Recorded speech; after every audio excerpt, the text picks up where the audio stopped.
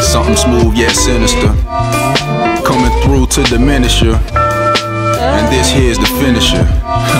Check it out. It's your boy Trey coming back into your screen by means of the World Wide Web. And today, your boy a little late with it. This actually came out yesterday, as of the recording of this video anyway. You probably won't see it until 2 days after it's been out. But what we're going to get into is a quick run of the third and final Shin Megami Tensei dungeon. Alright, so let us not waste any time. Let's go ahead and get right into it. Okay. So I do believe this is the last vortex. I believe the only thing left in this collaboration is a grand quest, if I'm not mistaken. We do have a grand quest mission that is going to be opening up here, and shoot, by the time you see this video, I think it'll be the following day. It's supposed to be up after the maintenance, and we are scheduled to have maintenance on Wednesday, the 21st. They're going to be taking the game down for some maintenance. We got quite a few things coming, including the grand quest with this collaboration, but we also have a new Frontier Gate mission, which I'm just ecstatic about because it'll probably be another pain in the butt to complete. But we'll have another one of those, and it's also going to be a guild event, so you are going to want to compete in it. So everybody get ready for that. And there was one or two more things coming in the maintenance. I can't really recall off the top of my head, unfortunately, but we got some good stuff coming. All right, another guild event, so hoping everybody's on the A game, and everybody do your best in order to achieve the highest score in them guilds, boy. There's quite a few guilds maxed out. Mine isn't too far from being maxed out. Just had a few members being a little bit lackadaisical, so we're trying to get that straightened out and get some people up in there that's gonna do some work. So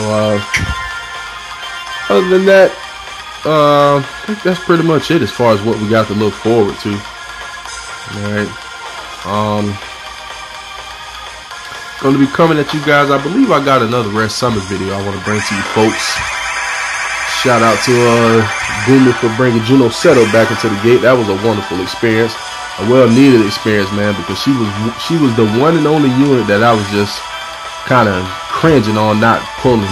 I mean, granted, it wasn't my fault. Like I said in the summer video, I did a ton of pulls to try to get that girl, and RNG was just like, F your couch. He was just like, you ain't getting no Juno Seto. It ain't popping for you, player. So, yeah.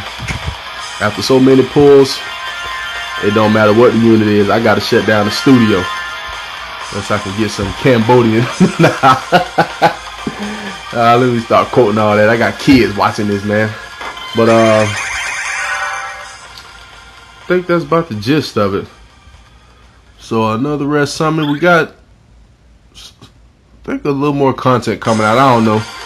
I also wanted to mention, in case you guys did not know, there was a new RC5 raid mission that was added.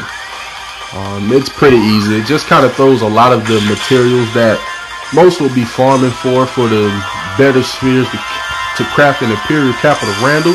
They kind of just threw them all in one mission. I think that mission has like 4 bosses, 3 of which you kind of usually want to farm in order for the good stuff.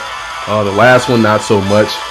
But they also got the RC6 missions too. I'm not sure whether or not they're permanent, but they've combined RC6 bosses into one mission now. I'm not sure whether or not the drop rate is higher. I want to say it is. Usually when they do that, it is, but I am not certain. I have not done the research or anything like that to know for certain. So, but they have come out with those RC6 missions and threw the bosses into a single mission, more than one RC6 boss. So go tackle that if you need some RC6 mats. I personally don't really need that much, and I think that's about it. So this is the last of the Shin Megami Tensei Vortex Dungeon bosses. This one's name is Krishna.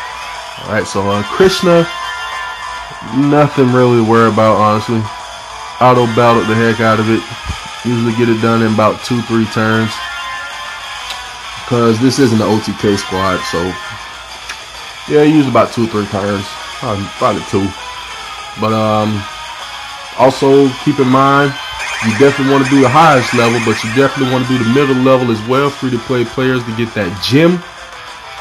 And this guy is able to be captured. I have already captured him once, but I believe it was a breaker type. We got to toss a status ailment on him. Let me wipe them out real quick. But I got one in the breaker type. I don't really think I care to farm this guy for animal, honestly. I really don't think I do. So I might just keep that breaker type. I'll just be like the heck with it. At least I got him. He's a part of the collection now. Check it off the unit guide. And be done with it. Bada boom, bada bing, baby. So let's see if we cap one live on camera. I think the past 2 I have, so let's see if we're gonna go 3 for 3. Probably won't since I opened my freaking mouth now. Ha! I told you. It seems like every time I open my mouth when I'm freaking recording on this game, whatever I want to happen, it doesn't happen. Alright? That's why, I don't know if you guys noticed, but even when I do summon videos, I try not to say the name of the unit that I want, because I feel like I kind of just put myself in a really bad position when I say the unit's name and he don't come out. It happens way too often if you take a look back. Like if I say the unit name, it's like, oh snap, I ain't pulling him. No matter if I do 20 pulls right now, I ain't getting him. So yeah, baby. So Divine Powers level 6. Definitely make sure you go down to the middle level as well. Free to play players, grab that gem. Capture this guy for your unit collection, because only new players are going to benefit from him as a new unit. I'm also thinking I'm going to do a brief review on the 3 units we got from the Shin Megami Tensei Vortex Dungeon. I'm thinking about doing a brief review about them. So also stay tuned for that, guys, alright? But other than that, that's pretty much going to wrap this one up. So if you enjoyed the video, give it a thumbs up. If you haven't already, subscribe to the channel for more Brave Frontier content. And if you wish to join the Facebook group, link down below in the description.